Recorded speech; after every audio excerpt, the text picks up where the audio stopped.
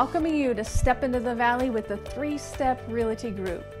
Now today, we're going to talk about the COVID-19 economic relief package that was signed on March 27th. And right now, we're not recording where we normally do. We're actually in my home because we're shelter in place. So I still wanted to get you some updated information. And some of you may not have heard about the details or how this package might benefit you. So I want to start with homeowners. If you have a government-backed mortgage, so by Fannie Mae, Freddie Mac, HUD, VA loan or USDA loan, then you could request a payment forbearance up to 360 days. Now, if that gets approved, oh, by the way, you don't have to prove any hardship for that either. And if that gets approved, then it comes with no additional fees, and there should also be no interest or penalty charges for that.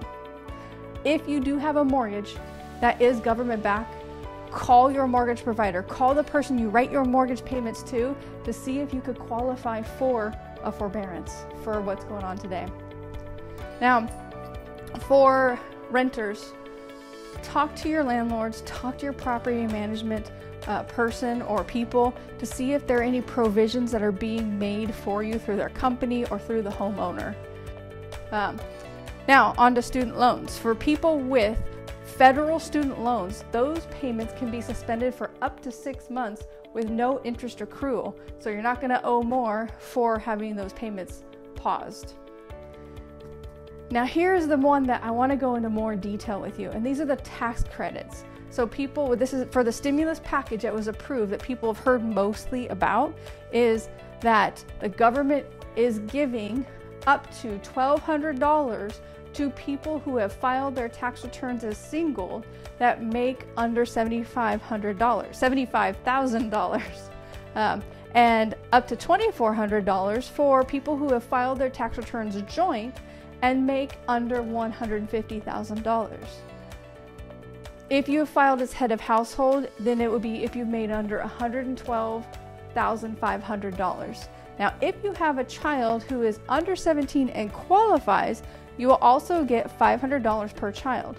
What I'd like to emphasize here is this isn't just money they're giving you. This is called a tax credit or rebate, if you will. So make sure you're looking at these details. If you have filed your tax returns electronically, then you will receive payment electronically deposited into your bank account. If not, you will get a check in the mail if you qualify.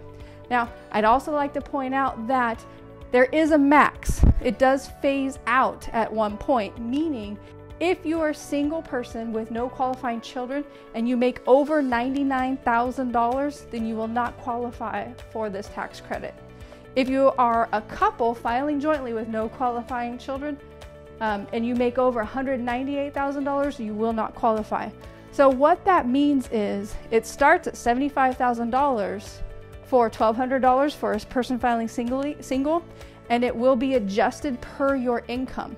And that income is going to be based off of your 2019 tax returns that you filed. If you have not filed those tax returns yet, they will base it off of the income on your 2018 tax returns. So take a look at these. These are things that may be able to help you while we are shelter in place and if you cannot work. In the meantime, stay tuned.